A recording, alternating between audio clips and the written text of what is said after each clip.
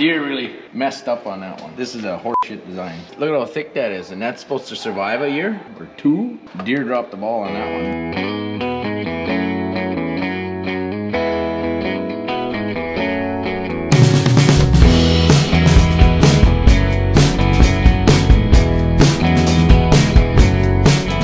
Today is Tuesday, heading to the farm. We're loading trucks this morning. Dane checked at the store in Roseau this morning, waiting on some steel rivets. That way we can rivet the rubber and get them sieve and chaffer put back in the combine. If they're not in, we're gonna have to go hunt some down somewhere in town and try to get the combine going back together.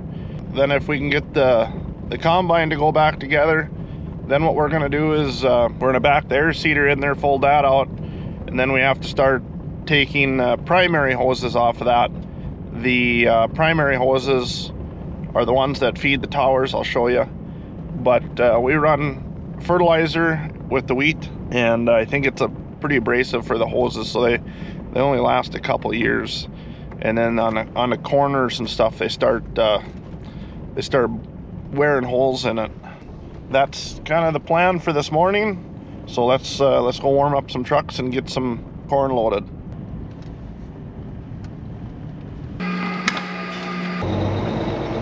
Well, it looks like the wind is from the northwest, so we're gonna face west. A little breezy out here today.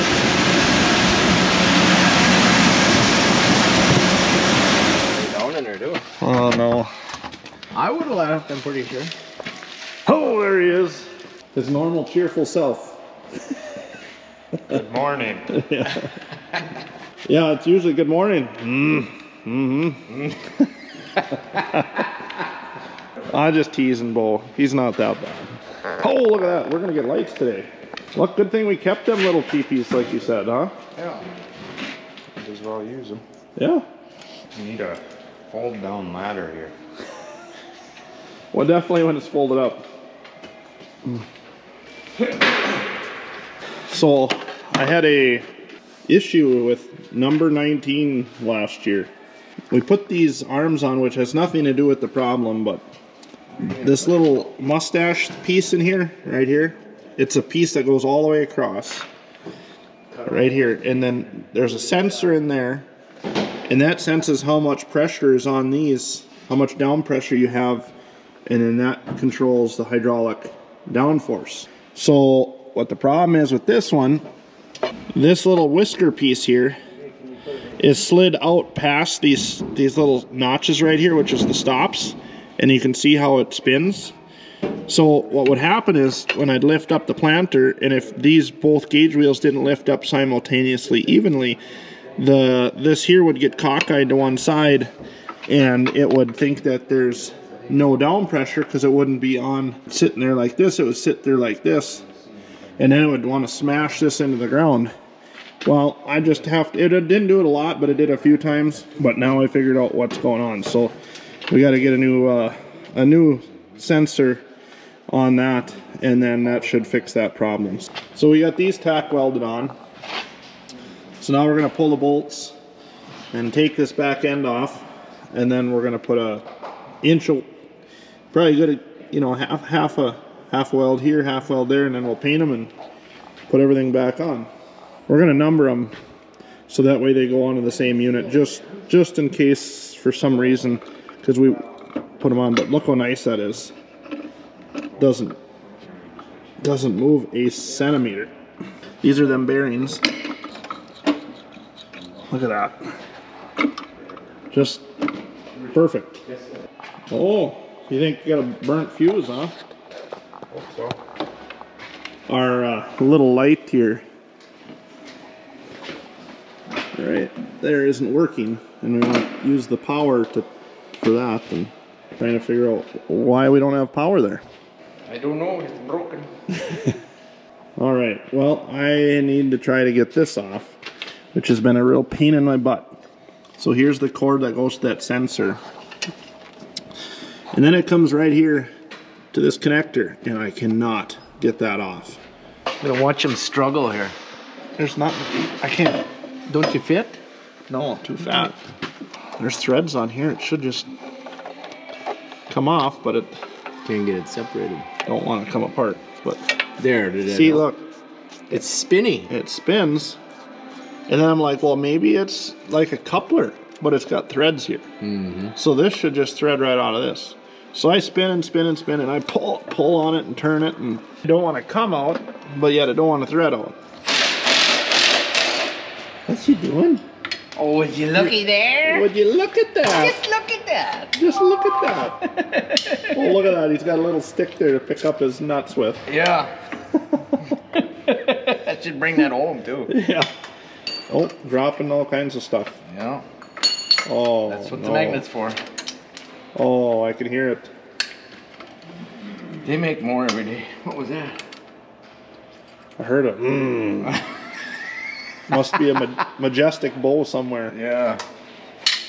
It's a pretty slick idea, though, isn't it? What's that? All that kit, but the bearings and the collar. Yeah. It's a up kit. Is what it is. Well, it's a fix the up kit. Yeah. Deere really messed up on that one. This is a horseshit design. Look at how thick that is, and that's supposed to survive a year or two. Pretty thin. Yeah. Deere dropped the ball on that one, but you can't sell parts if you don't have shit fail. So you got it disconnected. What'd you have to do? Well, Bo and I had to pull on this. So yeah, this here was that connector we were having all these problems with. So it took two guys. One guy to pull on it each way and then put a plier in here and spin it off. For some reason, it did not want to thread off.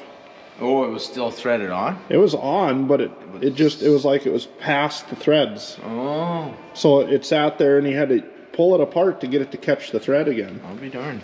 Yeah. Would you look at that? Would you looky there? So this here, this is your T-handle for your adjusting your depth. This here is the load sense to sense how much down pressure you need for the hydraulic downforce. So this obviously just slips in here like this. What happens is these arms, these gauge wheel arms right here, this sits in here like this. And then they push up on it and then sends the signal how much down pressure this roll unit needs.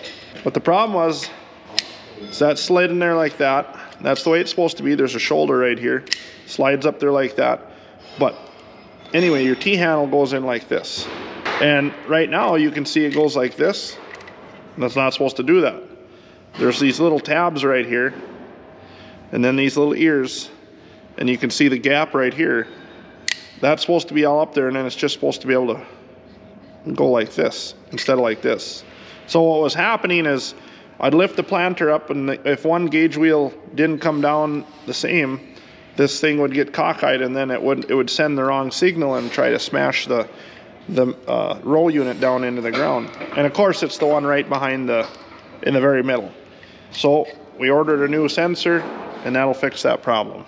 Both trucks are running. We got two running today, Steph and Boyd, trying to get some stuff done in the shop here so we don't have all three going. And the fourth guy is off doing some other stuff at the moment. So, what are you doing, Ivan? Painting. Painting. We're getting touching up the kit that you put on. Yep. Okay. Make it all nice and green again. That's right. And then you just got done putting the gaskets in the door. Where are they at? What were you doing there? We're putting new gaskets in here, and then new knockoff wheels. And then you got to put on new plates yet. Yep. All right. Well, I'll go talk about the concaves. But these Estes concaves.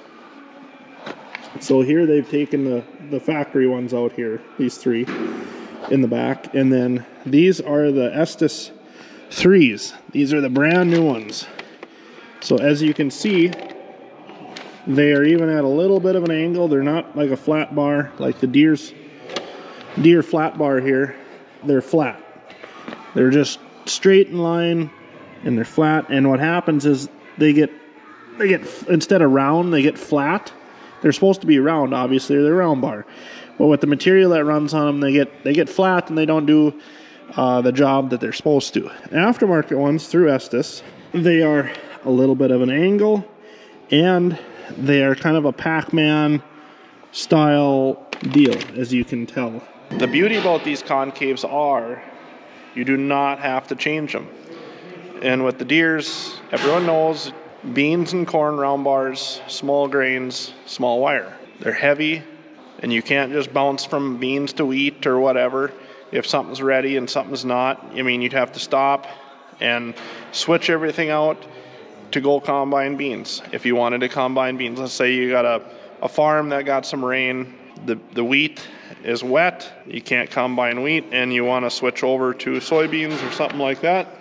Quick and easy is just switching the header around quick, like from rigid to flex. This here is a bigger project if you were to.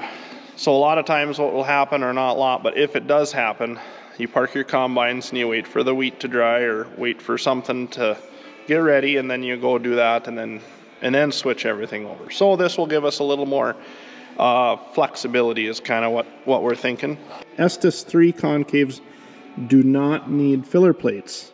So that's another beauty about the 3s. There's supposed to be other advantages to these concaves. Fuel savings, the quality of grain that you'll harvest.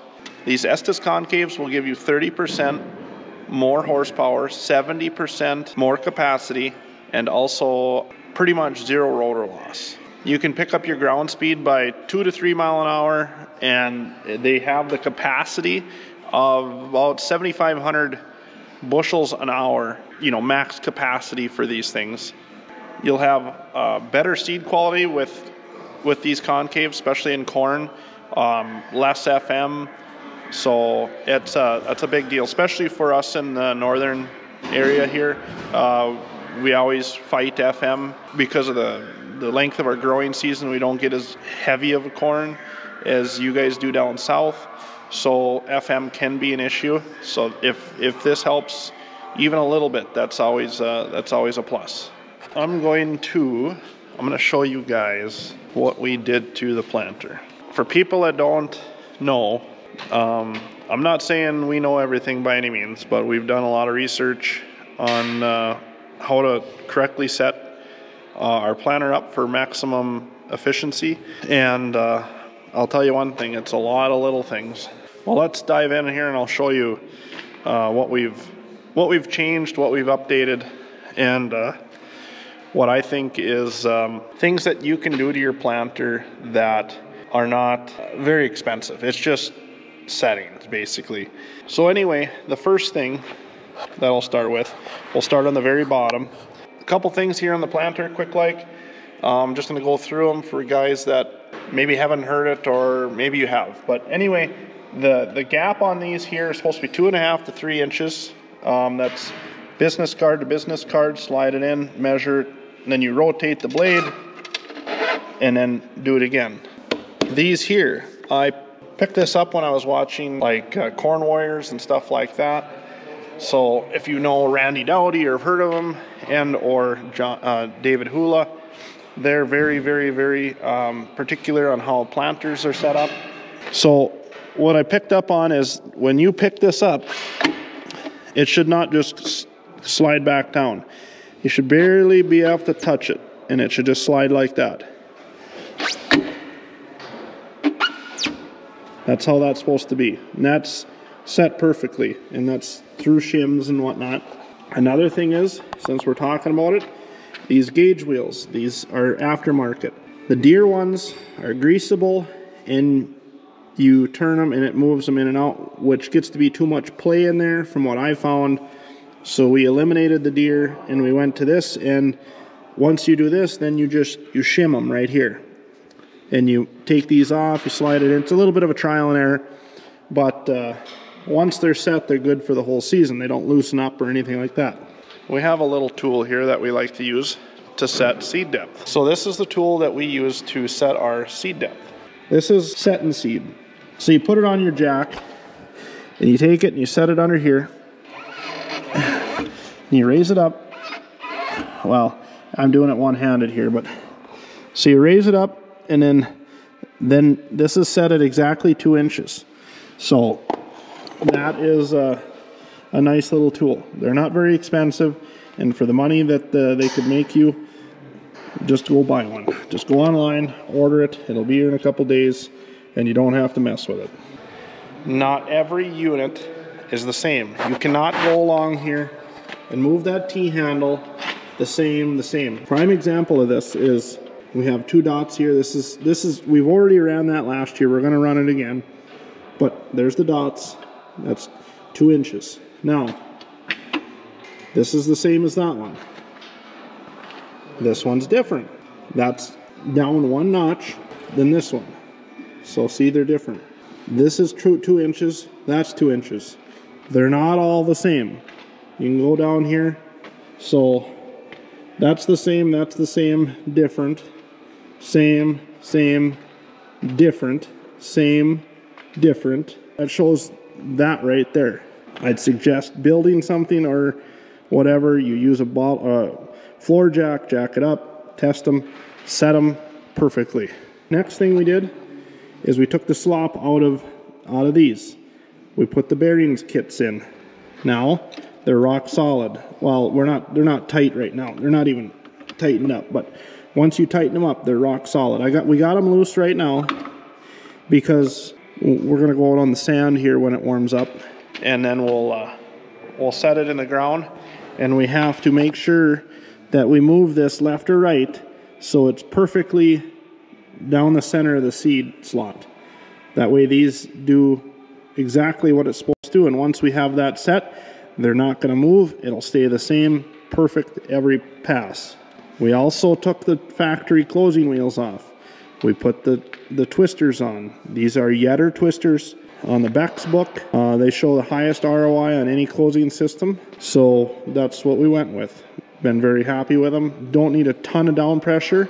Okay, another thing is obviously with a planter, a big thing is play, forward and back. So what happens is these bushings up here, they get wore. Well, then your planter, when it goes down, it doesn't ride the same, it'll move around on you. So what we did last year is we reamed all these out and we put this ear kit in. So this is a new parallel arm on each side, and then the kit has got a bushing in here and then this ear here. So the factory ones, they just spin. So then they wear the arm out way faster. These here, they are solid, they don't move. Typically it's a 2-to-1, so you get twice as much wear up here as you do down here. We are starting to get just a little bit of wear right here, and we should probably look at doing this next winter. These are expensive because it's like kind of a cast iron piece, so we've been kind of holding off on that. They're not bad. There is a teeny bit of wear in them. Your super high yield guys are going to say, nope, you should replace them, but I don't think we're to that level. So another thing that we did this year now is we're putting new plates in. The plates that we have started to have little grooves on them. So here are the old plates, and you can't really see it, but like right here even, there's a groove. It's a pretty big one. It's not, you don't hook it with your fingernail, but you go up and down, and then there's a whole bunch of mini grooves right here. Well, eventually what that does is it creates a problem for your vacuum. So one meter might have a little bit of a different vacuum pressure than the next if it's leaking past the seal. I don't know how much it needs to leak, but they were grooved enough that we decided to put new ones on. I'll show you the new discs. So here's the box of parts that came. This here is the new disc.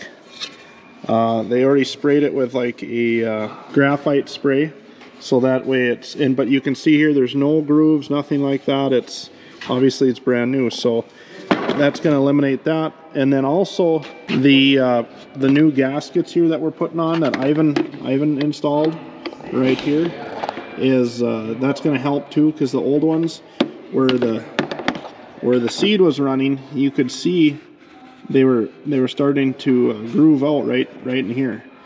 So, and then we also replaced the knockouts. We do every year. They're just a couple dollar deal, and they just snap in, snap out. Not the whole assembly. You can buy just the wheel, so we put new wheels on every year. Since we are putting new meters in, or discs, we are going to have them calibrated. They'll take these here and they'll put them on a test stand, and if I have you guys with, I'll show you. They put them on a test stand, we bring the seed that we're going to be planting with, and so they can use the exact same seed, and then they set these knockouts here. These are your knockouts. So what that is, I don't know if I can see it. It's right here. It's this thing right here, and it's called a double eliminator. So that way you don't get two seeds in one hole, and this will adjust that. And so this one's at 6, 6, 6.5, 6, 5.5. So that gives you the idea. I mean, they're not all the same. So like I said before, you got to treat this thing as this is its own unit. So it's just the little things like that that I feel, at least on our farm, that we try to do to maximize everything we do. And we'll do the same thing with the air seeder. There's a lot of little things on that we've done in the past. It's a new enough air seeder, and the Deere has changed a lot of things, and that's pretty good now. But yeah, there's definitely things there even that can be improved immensely. But anyway, thanks for watching, and we'll see you next week.